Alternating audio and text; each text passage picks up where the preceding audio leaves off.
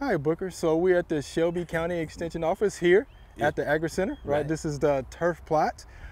We want folks to know to check with your local extension office. They may have a turf plot too for you to come out and see the type of grasses that grow well in their area, right? So we want to talk about the different lawn options that we have here in the Mid-South. You know, we have a different zone than everybody else, right? So yeah, 7B, 8A. So again, we're going to talk about the grasses that grow best in our area. But before we do that, why do we plant certain grasses in our area anyway? Right, in 2015, we decided to put in a turf plot. Okay. Because people are curious about growing grass in their landscape. And I hear we got 3 different types of grass. We got Bermudagrass, we got Zoysia grass, and we got bluegrass in here. Now you want to pick a grass based on your house. You got a lot of shade or you got a lot of sun. Now fescue grass will grow in a lot of shade area. And we do have some Zoysia grass that'll grow in a little shade. Okay. But Bermudagrass needs full sun to grow. Full sun? Full sun. You're not going to grow in a tree. You got a tree or something like that, it's probably going to die on you over a period of time. Okay. So yeah, we put in 10, and before we put any types of grass in here, we had our soil tested. Right. And most grass out here need a soil between 6.0 and 6.5. Okay. Always important to get that soil tested, right? So you can get the grasses off to a good start. You get the grasses to a good start. Make sure they get a good start out there. You want to do that because if you start off with the bad and not testing the soil, it might start off for a while, but it's going to eventually die on you in there. Okay. We put in timber right out here. Do you want to take a look at them? Hey, let's take a look. This is Latitude Bermudagrass here now. It's been in here since 2015. You look at it, it's doing great in here. You don't see no whole lot of disease in here. This is one of the grass that reduced a lot of spring dead spot. But this grass required good drainage. It was developed in Oklahoma State. Oh, wow. Yeah. The color is dark green. Almost probably will come out of dormancy kind of first. The fall color is very good. Yeah, sometimes you see different types of grass in the fall, had a different light brown, dark brown. This has a really pretty color to it in that. The wear resistance very good in this grass here that you have. Drought tolerance is very good. At the morning height about 2 to 2.5 inches tall. Very good grass.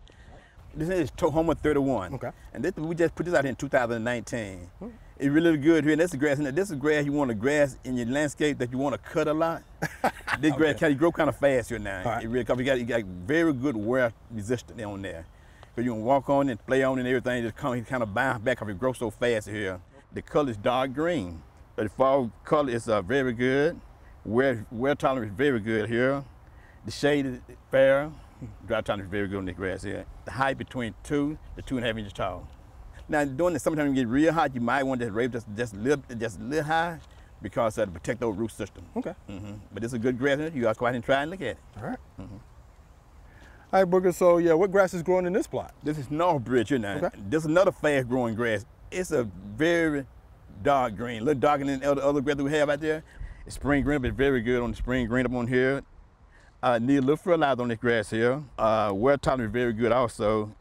So that's why a lot of times you see a lot of people use this on when they got like sports field. So it grow well. A lot of disease resistance on this grass here too. You want to try that, and a lot of homeowners look for that disease problem, and this be one that you want to try here in your landscape. It's pretty thick too. It's real thick.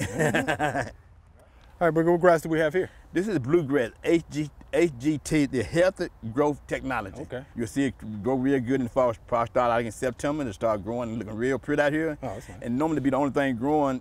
This is a good grass here. It grow well in the full sun. Heat tolerance is very good. Okay. And this grass here now is out here in the full, it needs a lot of water. But you want to use a lot of water, you want to make sure you have good drainage now. It might get a little insect like beer bug on there might get on this grass here. Okay, have good disease resistance and all that kind of good stuff? Well, sometimes you might get a little disease on there like brown patch. You might get a little on there, but it's be okay. You can treat that. Okay, all right. All right, so this plot actually has 2 different types of grasses in it, right? We're trying some different grass in it. Really, it's Celebration Bermudagrass in here. Okay. But we're trying to do a special thing on this grass right here. We're trying to find out, can you get 2 grass to grow in one? Okay. We're doing something for like the pro football field. We got bluegrass and mixed in with this here. Okay. We sold bluegrass in here probably about 3 years ago, and it's doing real good. And that's why we're doing that, because in the fall of the year, you had the bluegrass coming through when the Bermudagrass go dormant. Nice. So you want to try to oversee with another kind of ryegrass or nothing like this here. Okay. And you look at the grass, it got a dark blue color. How we did on the overseed it once with the bluegrass, but it's doing good here now.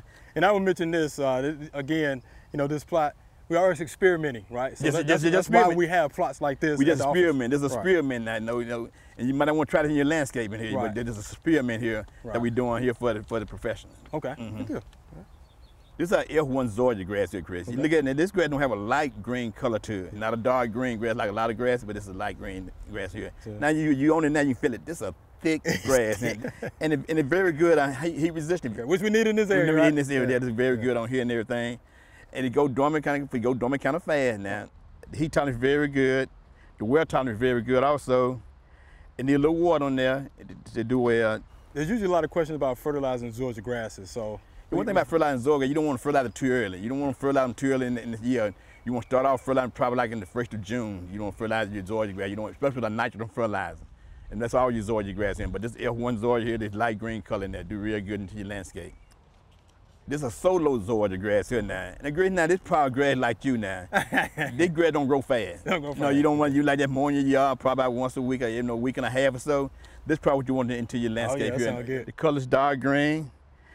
Fall color is very good. Wear resistant very good. Drought tolerance is very good. The mowing height between 2.5 to 3 inches tall. You keep it water when it needed, it'll do good for you, and it'll do good for you. But it's solo Zoysia grass here. And it grows slow. Grows slow. They really want them. I guess why the name, yeah, solo Zoysia grass. But you would like this in your landscape too. I think I can handle that. All right, Booker, so what grass plot is this? This Geo Zoysia grass Okay. here. Now the Geo, they have a very thin blade on there, and also kind of thick too now. Oh, it is thick. And that grass here now is not the best now, but it will do good in just a little shade. Not a lot of shade, but just a little shade. Okay. The color is dark green. Wear resistant very good. Every now and then you might get little chink books on there. Shade tolerance is fair. Drought tolerance is very good. But one thing about this Zoysia grass is it will get a little thatch built up every now and then. You might aerate it sometime every now and then. So we have to be concerned about the mowing height? Yeah, mowing height, keep it right height, 2.5 to 3 inches tall in there. That's good.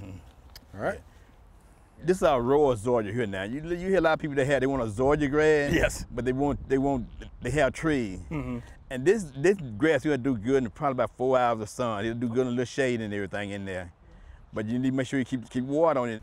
But you want to keep it at least probably about 3 inches tall you can in there to do better protect those root systems. Also, the color is dark green. The mowing height between 2.5 to 3 inches tall. Drought tolerance is very good. The wear resistance is very good on this grass right here. But this a really good grass in there. And another thing about this raw Zoysia, you might just want to keep it, use a little more nitrogen fertilizer than a lot of your other grasses that you have, but it will do good for you, in there. Okay. And it perform well, but it would do good. You got a tree or something, you got shade, you might want to try this raw Zoysia. Okay.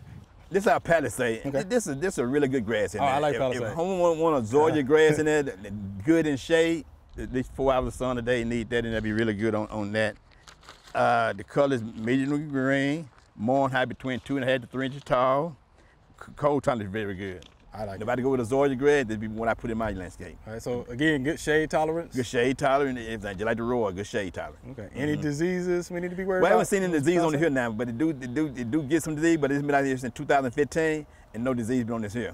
But it will get disease if you don't take care of it right. All right. Yeah, so we like Palisade, right? I like Palisades myself. All right. So all of this was started by sod. So when is the best time to sod here in the Mid-South? Chris, you can sod grass anytime. Okay. Most long as the soil is not frozen, you don't want to do it then. All right. But you don't sod grass, you need to get the site ready to sod. Okay. You maybe want to work it up some and get it ready to lay down sod on there. But once you sod it, you might want to add a little water to it and try to get it to catch on to that in there.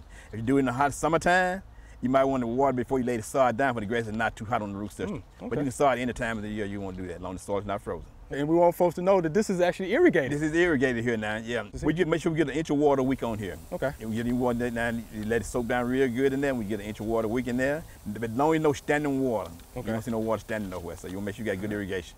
All right. Well, thank you again, Mr. Booker. This all looks good. We know you love your grasses. Man, thank you too, right, and everything. So this is just for you, right? You doing this for us. Appreciate that. All right. Let the homeowners know they can come out here and look at it anytime they want to Anytime. and everything. They got a question about it, they can give us a call. All right. Sounds good. Thank you much. All right.